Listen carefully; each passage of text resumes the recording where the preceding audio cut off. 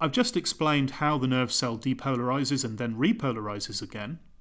But of course the important property of an action potential is that it can propagate down the axon.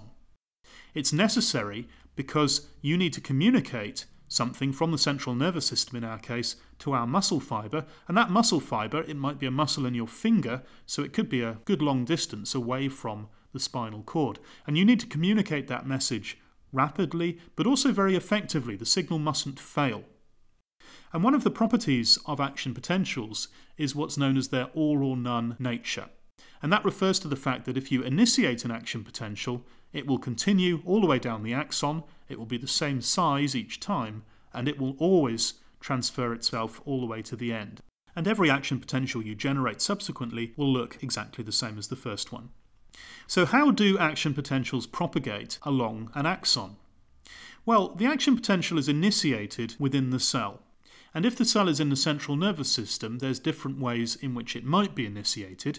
It's going to relate to the opening of various receptors on the dendrites of the cell within the spinal cord or wherever it happens to be, and that's going to be due to the various neurotransmitters that are released in its vicinity. The cell will depolarize as a result of the information that's fed to it from other cells.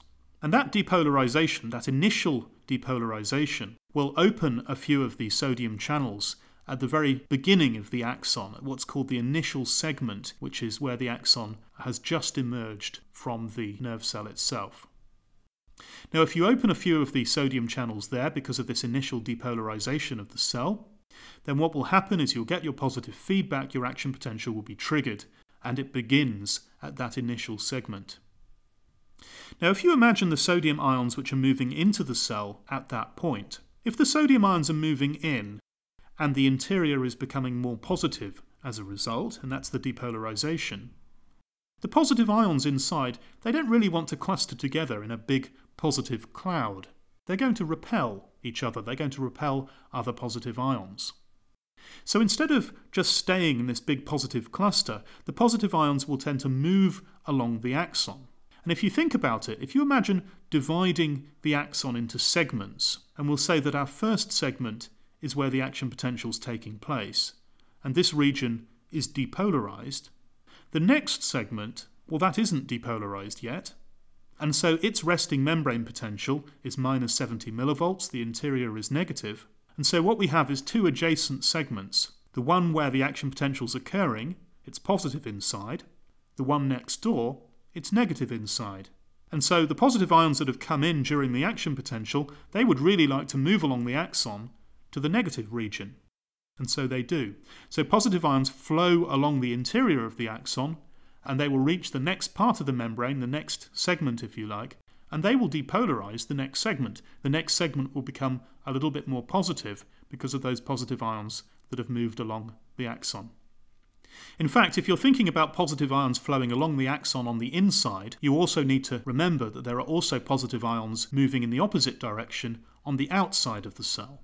And that completes what's called a local circuit current. And that local circuit current is what depolarizes the next part of the membrane.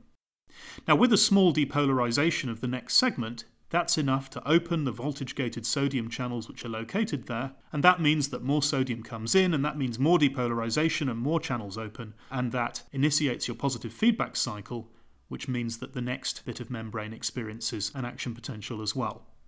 And then the positive ions which have entered there, well, they move along the axon to the next segment, they initiate the depolarization there, that kicks off an action potential in the next segment, and so on and so on and so on, and as a result, the action potential propagates all the way along the axon.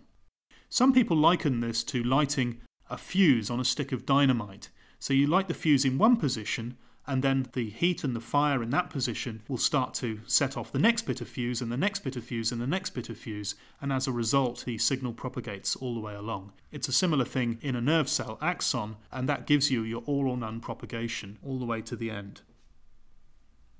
Now, what I've described so far is appropriate for an unmyelinated axon. I haven't talked about myelin yet. Of course, in many axons, especially the fast-conducting ones in vertebrates, in us, we have myelin which forms a sheath around those axons. In the peripheral nervous system, there is a special cell type called Schwann cells, and the Schwann cells wrap their way around and around and around the axon, and they effectively insulate it because the myelin sheath that they produce is a fatty sheath. Fat is an insulator, and they're insulating our axon in lots of different positions along its length. Between the myelinated segments, we have a little gap called a node of Ranvier, and it turns out that it's in the nodes of Ranvier that we have the voltage-gated channels where all of the action takes place. So what's the purpose of the myelination? Well, I suppose you can think about this by making an analogy with a hose pipe. Imagine that your axon is a hose pipe, and it's attached to a tap, and water is coming out of the tap, it's moving along the hose pipe, and the idea is that you want to get the water to the other end. In our case, water is the electrical current, if you like, the signal that we want to send from one end of the axon to the other. Now imagine that you had a hose pipe which was very leaky, so someone has put lots of holes in the rubber all the way along. You turn on the tap and water tries to move along the hose pipe, but of course a lot of that water leaks out, and as a result the current maybe doesn't get all the way to the end, perhaps it doesn't get very far. Now what we could do if we wanted to improve the delivery of current along our axon, or improve the delivery of water to the end of our hose pipe, is we could take some tape and we could patch up the holes along its length. And what would happen then is that there would be less leakage, and that means the water has got no choice but to travel further along the pipe. Now that's essentially what myelin is doing. It's working as an insulator, and in the myelinated segments, which are called the internode regions, within the internodes, current can't really leak across the membrane because you've got the myelin in the way, and that means the current tends to travel further, and it travels across the internode region and it gets to the next node. Now at the next node you've got the voltage-gated channels, they all open, and that basically reinforces the signal. You've got a sort of boost, if you like, to your action potential there, and then the positive ions coming in, well, they'll move along the pipe again to get to the next node, and the next node, and the next node. Now the advantage of this is that it speeds up the propagation of your action potential. It speeds it up quite significantly. The way it does this is quite complicated. And if you look in the textbooks, you'll find discussions of what's called length constants and time constants, which allow you to get a more physics-based view of exactly what's going on. I'm not going to go into that at this point. Suffice it to say that myelination will speed up your velocity of action potential propagation to a nice high value. As I said, between 100 and 120 meters per second in our very fastest fibers. The problem occurs if the myelin is absent, and demyelination can occur in association with lots of diseases, for example, multiple sclerosis. If you don't have myelin on your axon, the problem is that you've now got a long segment which is very leaky between your two nodes of Ranvier where your sodium channels are located. And that means that some of the positive ions, they try to flow along the axon, but they're going through a demyelinated region, and that means that a lot of the positive ions can simply flow out, they can leak out of the axon, and that means that the current which arrives at the node is going to be much smaller than it normally should be. And the problem is that if the current that arrives at the next node is too small to initiate the action potential there, then your action potential will fail. It's no longer all or none, and that demyelinated nerve can't transmit an action potential all the way from one end to the other. So the nerve fibre fails, and of course this ultimately leads to the problems that we see in multiple sclerosis and similar diseases. So if you've got the myelin in place, it works very well, it's very fast propagation. It's also quite cheap propagation, because that means that overall less sodium is coming in because it doesn't leak out so much. If less sodium comes in, less has to be pumped out, and that means less ATP. So it's fast and it's cheap. The only problem is that if you lose the myelin, you're in trouble. The relationship between action potential, conduction velocity, and the diameter of nerve cells is something which is quite important. It turns out that smaller nerve fibres will conduct action potentials at a slower velocity than larger nerve fibres. But the relationship differs depending on whether your nerve fibre is myelinated or unmyelinated. And of course, as a natural condition in us, we have lots of unmyelinated fibres, forming, for example, the grey matter of the central nervous system, and many of our pain fibres, our so-called C fibres, are unmyelinated as well. The basic relationships were considered in a famous paper by Rushton in 1951.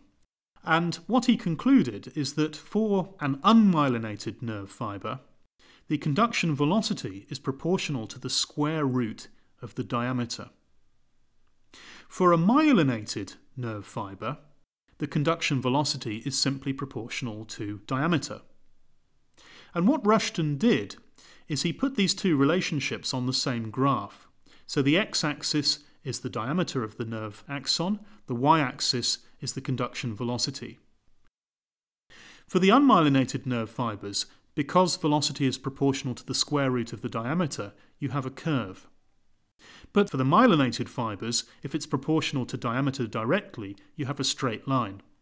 And Rushton found that the curve and the straight line cross at an axon diameter of around 1 micrometre. Now, what this means is that if your nerve fibre is wider than 1 micrometre, if the axon is wider than 1 micrometre in diameter, then it pays to be myelinated. You're going to be a much faster conducting fibre if you're a myelinated fibre. Whereas if you're a very narrow nerve fibre, a very small one, you're actually going to be slightly faster conducting if you're unmyelinated.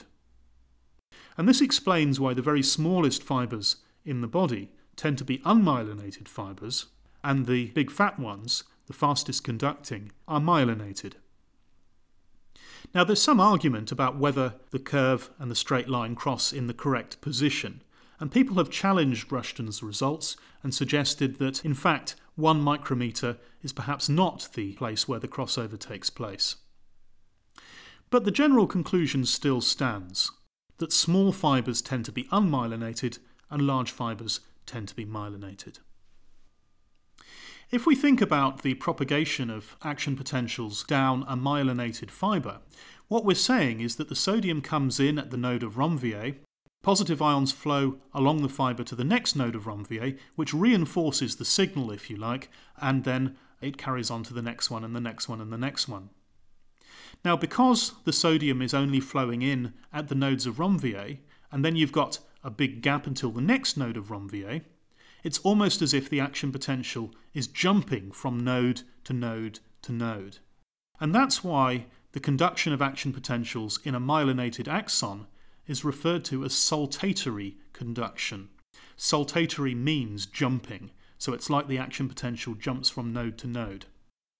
But that's a little bit misleading, really, because if you think about what's going on between adjacent nodes, you've still got this local circuit current. You've got the positive ions moving towards the more distant node inside the cell, and you've got other positive ions moving back in the extracellular fluid. So you've got that local circuit current. But it's as if the local circuit current has been drawn out, been extended for a long distance, rather than simply causing the ion channels in the immediate next part of the axon to open as it would in an unmyelinated fibre. It's just as if you've taken that local circuit current and drawn it out so it travels a long way. And it is a long way because the internode region in an axon can be 1 millimetre in length, which from a cellular point of view is an enormous distance. So you really are travelling a long way to get from one node to the next node. And that's why you've got a real problem with your demyelinating diseases. If you lose that insulation, the signal's not going to get to the next node and your action potential is going to fail.